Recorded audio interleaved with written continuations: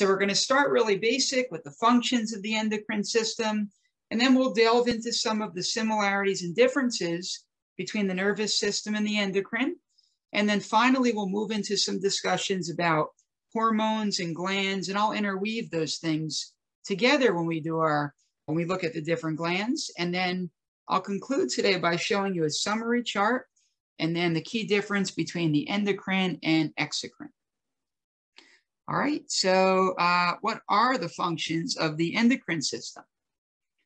Well, think about that for a second. You may have heard of the word endocrine before. In your current line of work, maybe you have the opportunity to work with endocrinologists. The endocrinology field is a really interesting one. It's a specialty in the field of medicine that focuses on the treatment of endocrine disorders. The doctors that are endocrinologists, really are going to focus on pathologies that are associated with hormones, and regulating different hormones in the body, looking at specific glands that might need some monitoring, endocrine glands, or we can also call them endocrine cells. And sometimes, the endocrinologist can order different tests. Basically, that kind of lends into, I think me really going a little more into these functions. So we can summarize the functions by saying the endocrine system is the production and regulation of hormones, right? And so hormones, again, are chemical substances in our bodies. All right, they control nearly all the processes in our bodies, and they help to coordinate many of our body's functions. We're talking about hormones and associated functions. We're talking about a lot of different things, from metabolism and growth all the way to sleep. Let's talk about how the nervous system and endocrine system relate. Certainly, they complement each other. They're both involved in coordination and control. We saw that in a variety of ways with the nervous system, both voluntary and involuntary control we looked at. If you remember when we were talking about somatic and autonomic, or somatic and visceral, depending on if we were looking at the efferent or afferent, right? And so now we're going to look at more mechanisms of coordination and control. A lot of them with the endocrine system are involuntary. So we're going to kind of go through those today. And then, another complementary feature of both systems is they both produce, biologically active chemicals. In certain circumstances, we're talking about fibers and neurons. And now with the endocrine system, we're going to be talking about mostly hormones. Some parts of the brain are glands, and some glands are nervous tissue. So there, some interrelationships there. And then also some responses we know begin as reflexes, right? And so we have our sensory receptors. We have all different types of chemoreceptors and mechanoreceptors and nociceptors and so many different receptors, right? And we know that some of those receptors can, in some way, shape, or form, continue and or end with a hormonal response, right? And thereby we have our different types of feedback loops that happen to try to maintain homeostasis in our bodies. Okay, so here is a look at one angle of the brain, just to give you an idea of the regions that we're going to be focusing in on today when we start our studies. But before we do that, a little more comparative notes here. So we're looking at the endocrine and nervous systems. We refer to things like signaling mechanisms, chemical signals, distance response, and environment. And we can see the corollaries or even the correlating terms between the endocrine system and the nervous system in this chart.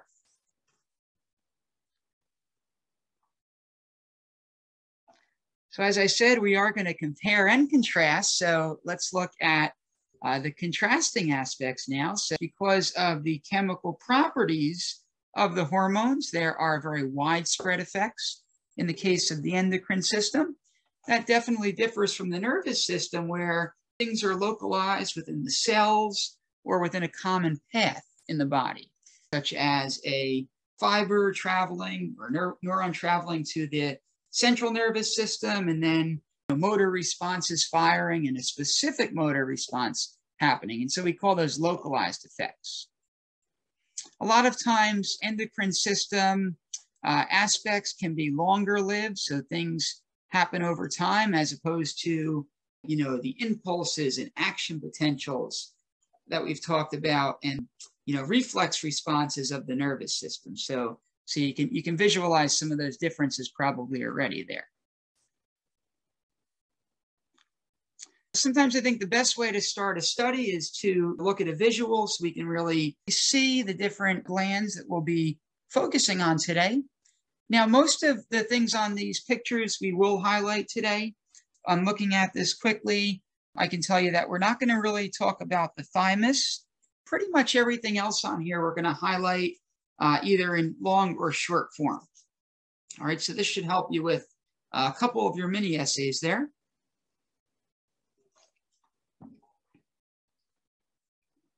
So we'll start by jumping right into the glands. And I'd like to start today with the pituitary gland, because this particular gland is very, very important, as are all the glands, but this particular one happens to be known as the master endocrine gland of our body.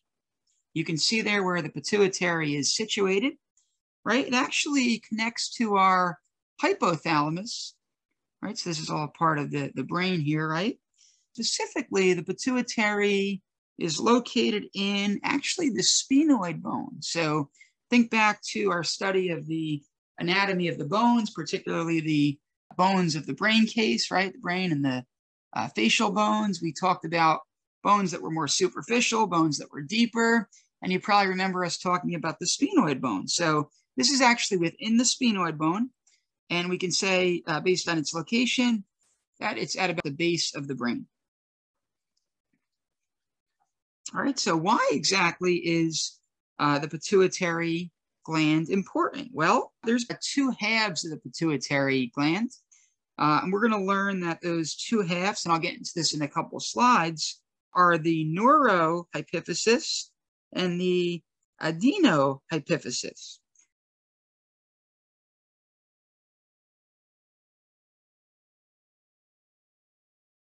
So the neuro aspect, you can probably guess, deals with the nervous system, right? And neurons, right? And then the adeno, that is a root for gland. All right, so the adenohypophysis is going to deal with the endocrine glands. Okay, so the endocrine system, endocrine glands and cells. Okay, so we'll be talking about that. But before I get further into that, just note that the pituitary gland is secreting hormones to various key parts of our bodies. All right, so you're going to see that gland secrete hormones to our liver, secrete hormones to the bones. Probably remember from our study of bones, we talked about osteoblasts. Do you guys remember that? And we talked about osteoclasts. So try to think back as to what those are. Osteoblasts and osteoclasts. All right, you probably remember those as the bone cells, right? So think about what the purpose of the osteoblasts and osteoclasts was. All right, you're going to see a lot of similarities with essentially the yin and yang, right? Yin and yang, where one is kind of working off of the other to maintain homeostasis. I'm going to go back to the slides here. We can delve into that a little bit further. So we know that the hormones are being produced and secreted. We know that one of the places they're being secreted to is specifically the bones, right? So the neurons are releasing the neurotransmitters into the bloodstream. And what's being produced is a hormone at this point. So here's where our endocrine system is coming in. Very much a hormone-based system, as we know. And the hormone being released is an anti-diuretic. All right, so those that work in the clinic setting or the hospital setting, think about what you know about diuretics, right? So what is a diuretic? Well, a diuretic is a drug that makes you pee, right? So an antidiuretic, so we're using our prefix there, antidiuretic, of course, would mean to make you, would make you retain the water. So that's the process there that's involved. And the other hormone being released here that's important to note, and a lot of times we'll have, one and then another hormone as part of these feedback loops that happen. The other hormone here being released is oxytocin, right? One of the ways that oxytocin plays a part in processes that happen in the body are in the process of milk production. All right, so when we're talking about lactation, we have essentially feedback loop here that's happening, right? And it's a positive feedback loop because a change is being created in the body. So when the newborn here is sucking at the mother's breast, the baby's actually triggering tiny nerves within the nipple. And so what happens is when that's happening, the hypothalamus signals the pituitary gland to release oxytocin and another hormone called prolactin. All right, and so you can see how that process works. So essentially, the process is prolactin stimulates milk production, the oxytocin stimulates the release of the milk, and then we go back up. The infant sucking stimulates the hypothalamus signals the pituitary gland again to release the oxytocin and the prolactin, and the loop continues. And a change within this loop is being produced. So because of the baby suckling here, that causes even more prolactin to be secreted and essentially more milk to be produced. All right, so that's how that loop would look. The reflex called the letdown reflex is what makes the milk in the breast available to the baby, right? And this is a very complex process. All right, so there's a lot of things here that even go to the third trimester of pregnancy onward. And a lot of different steps here that happen to regulate this process as well. But I just wanted to show you this portion here because it does a really good job of showing us the positive feedback loop here that's taking place and how the hormone oxytocin is involved. All right, and also prolactin as well. Okay, oxytocin is also something that we should be aware of that stimulates labor contractions, right? If a woman is late, they can also induce labor by giving an injection. And essentially, the injection is oxytocin. Okay, then we have the thyroid gland that I'd like to talk a little bit about. This is a gland, as you can see, within our neck. This gland is on both sides of the thyroid cartilage, right? The thyroid cartilage of the larynx, it's on both sides of that, all right? We call that the thyroid gland. And this is a really important gland for regulating energy and growth and even temperature as well, right? So if we have a normally functioning thyroid gland, we have a normal level of energy, typically a normal level of growth. For example, if we have low energy or if we're tired all the time or if we're cold all the time, that can be indicative of a hypothyroidism.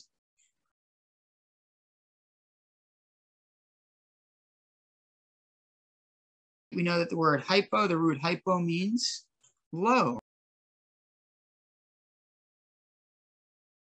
So hypothyroidism is shown in those signs, right? Of a lower level of energy, an excessive tiredness, or, the tendency to be cold, okay? Now, in an adult, it's very much, very easily treated. It's problematic a lot of times if hypothyroidism is found in an infant. And in fact, in a newborn, it can be really serious. New Jersey, I believe, does, and a lot of states do throughout the US. As soon as a newborn is born, they actually test for hypothyroidism because they want to make sure that there is that specific disorder doesn't exist, because if it does, it could significantly affect the baby's growth the height of the baby, you know, as they grow, the cognition, that's a really big thing as well. And so, you know, if they did test positive for this, they would want to start a hormone regimen actually right away. You know, that could be, again, a pretty serious thing in a newborn or infant, very, very treatable in an adult. Okay, so here's a closer look at the thyroid glands. So you can see the surrounding structures here. Here's your thyroid. And then if you take a view from the posterior side, you can see the parathyroid glands.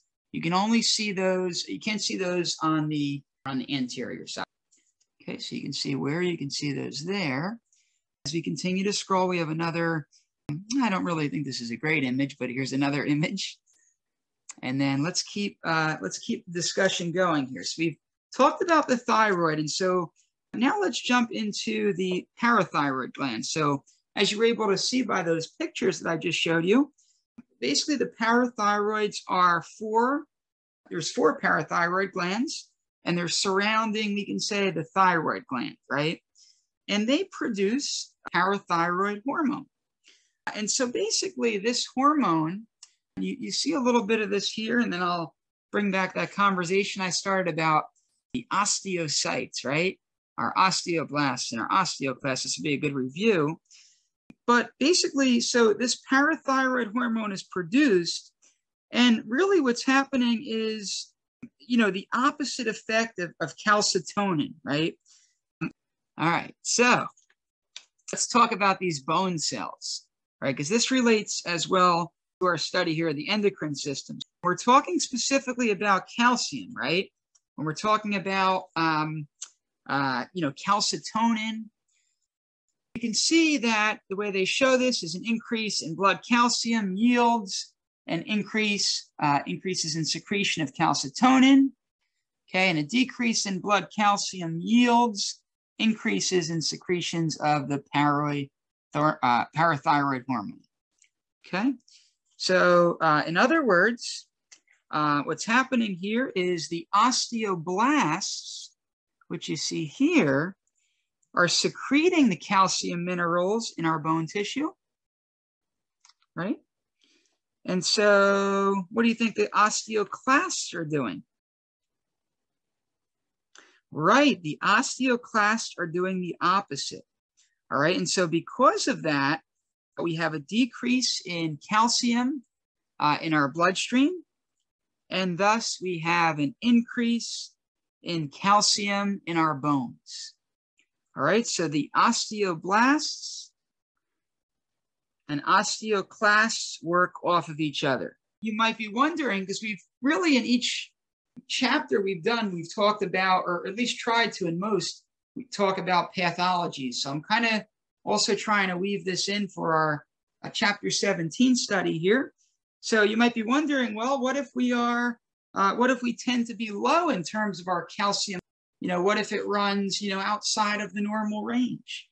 You know, how do we initially get the calcium in our bloodstream? Well, you know, something as simple as a glass of milk, right? Or, you know, increasing our consumption of something like milk. That's one example, you know, can increase calcium.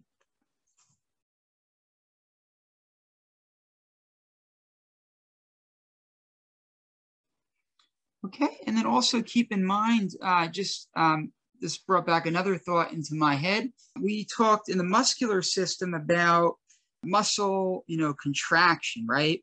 So when the osteoclasts are breaking down the secretions from the osteoblasts, they are breaking down essentially the calcium into our bloodstream, right? And by doing that, another way to think of this as part of this process is by doing that, they're allowing for muscle contraction. So while we're on the topic of feedback loops, which will be a common theme here today, let's take a look at this one, all right? So we were talking about the thyroid, right? Thyroid hormone. And so if our brain is stimulated to say we have low levels of a thyroid hormone, T3 and T4 specifically, low metabolic rate or decreased body temperature, then what happens is this loop starts. And so the hypothalamus realizes it needs to fire and release a TRH, right? And then the pituitary gland releases TSH. Those are two of the hormones there that we talked about from the hypothalamus. And then what happens is we get to the thyroid. The thyroid releases the thyroid hormones, T3 and T4. And then since the thyroid was fired to release those hormones, we then had a subsequent increase in the levels of T3 and T4 in our blood. We had an increase to the metabolic rate and an increase to the temperature. All right, and so that feedback loop continues, and then we tell the pituitary gland and the hypothalamus to stop. We're good, right? We're at the correct levels until we are stimulated again at the brain, right? At the cerebral cortex to stimulate another signal to the hypothalamus. Okay, if the level's lower again, we're going to have a signal stimulate again, and that same process is going to be followed.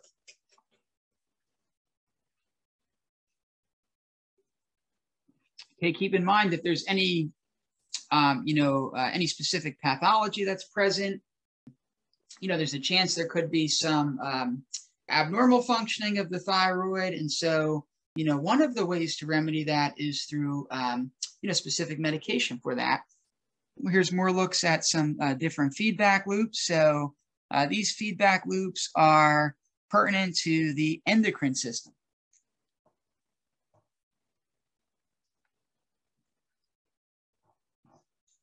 I'm just going to pause here for a couple seconds so you can update your notes. And then next, we're going to get into the adrenal gland. With the adrenal gland, so it's important to know that we really have two parts here. We have an inner and an outer part. Those aren't on this slide, but I'll just talk about them briefly. The inner part is called the adrenal medulla. All right, and the outer part is called the adrenal cortex. Okay, you've heard those terms before, right? Those are common anatomical terms.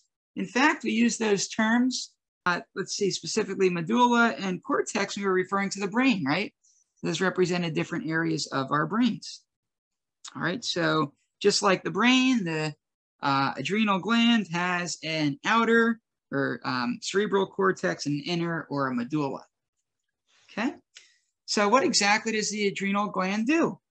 Well, once again, we have nervous system involvement. So we have neurons involved with releasing neurotransmitters. And specifically, the neurotransmitter here is epi or epinephrine. And epinephrine is released into the bloodstream. All right, and so what happens is when epinephrine is released into the bloodstream, is it could be as a result of something, right? So it could be as a result of stress in general, or having to take a test, right? Or it could even be in response to something like exercising.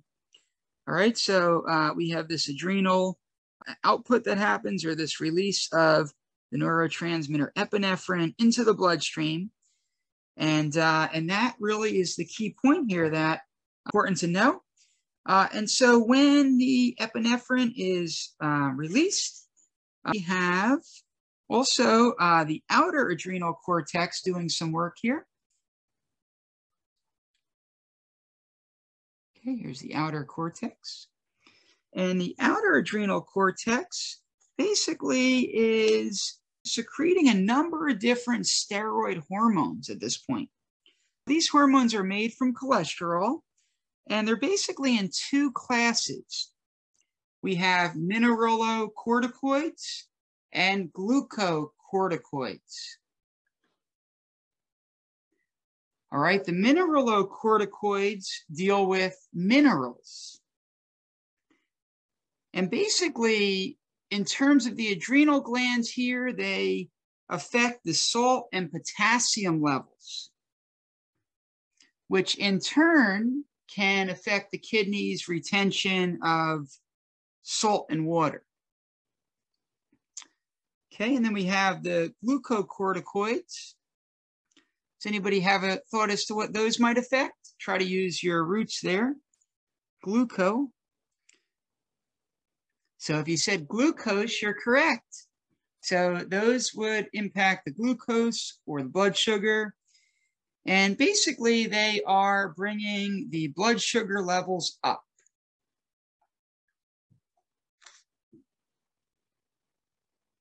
And here's a quick summary. In other words, again, we had the inner adrenal medulla and the outer adrenal cortex, with the adrenal medulla representing the neurons that release a neurotransmitter. In this case, it's epinephrine into the bloodstream. And in terms of the adrenal cortex, there is a secretion of a number of steroid hormones, as we said, made from cholesterol. Then that segues really nicely for us into the pancreas.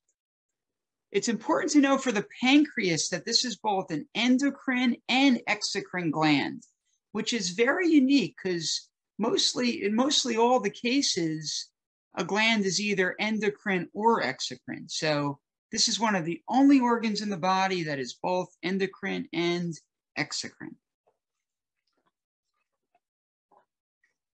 So let's think about what the pancreas is responsible for. So I'll give you a little hint. It has to also do with blood sugar. One of the key responsibilities of the pancreas is to control blood sugar. And I'll use my phrase again, the yin and yang, right? It maintains the homeostatic effect of the blood sugar. So we want the insulin and the glucagon to be in balance. Right? In the case of diabetes mellitus, what would be the case here in terms of the blood sugar? Well, the blood sugar would most likely be too high because they don't have the insulin, so they're having trouble lowering it, right? So that's why we treat with insulin. And so again, we're looking for a balance here. We're looking for control of the blood sugar, and this is one of the responsibilities of the pancreas. Here's another picture here of the pancreas with some surrounding structures and cells. So we can get a good look at the endocrine portion of the pancreas, which we can see here. And you can see here the hormones, insulin, and glucagon, as we talked about. Again, it just summarizes that our goal is to maintain the normal blood glucose levels. The normal levels of blood sugar is what we're striving for. Right, as we continue through part 2 here of our lecture, we move into conversations about the testes and the ovaries.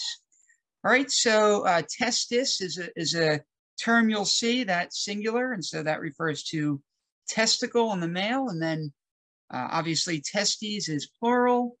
And then here on our right side, we have a image which point out where the ovaries are on the female.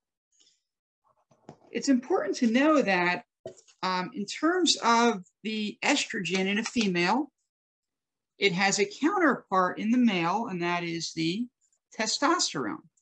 So we can say that the estrogen, which you see here, is a counterpart to the testosterone. On the other hand, the progesterone does not have a counterpart in the male, right? So the progesterone is basically to prepare for gestation, right? So pregnancy. Right? So the woman's body every month is prepared for possible pregnancy, right? So it promotes the growth of blood vessels in the endometrial lining of the uterus. And if the female becomes pregnant, then the blood vessels would nourish the embryos. If the woman does not get pregnant, then what happens is she sheds those blood vessels out of the birth canal, and that's called having a period, right? So another thing that I want you to note is the placenta, which we can see in this image here. So the placenta, I'm not sure if you know this, but the placenta also produces a hormone. And it's a hormone that stimulates the production of progesterone, which we saw here. Right? So basically the progesterone is of the ovaries, right? And the way this works is there's a big name here for a hormone called chorionic gonadotropin. All right, so chorionic gonadotropin is what they test for in a pregnancy test. So the only time a woman would have this hormone is if there is a chorionic sac surrounding the baby.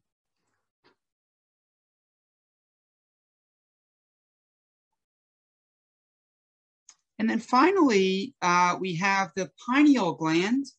And we're not going to talk a lot about this. I just basically want to mention that this gland is responsible for releasing melatonin. So essentially, it helps regulate our sleep patterns. And then I think this slide really does a good job summarizing the glands, hormones, and functions, many of which we talked about today. Some of the terms may be new, but you can associate a lot of times the gland with the function in the name.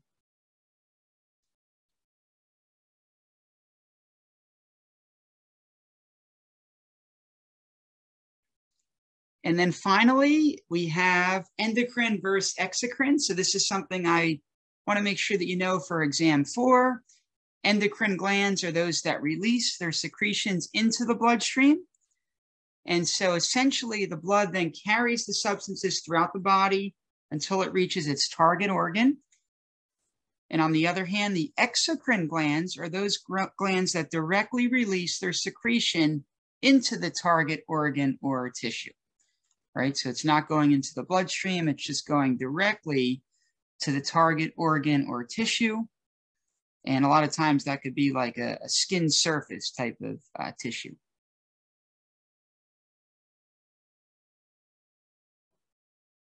So that concludes our lecture of chapter 17. Just to remind you that the mini essays are a great study tool. So definitely make some time to review the lecture. If you have to, go back and you can play it a second or third time and use the lecture content to answer the mini essays.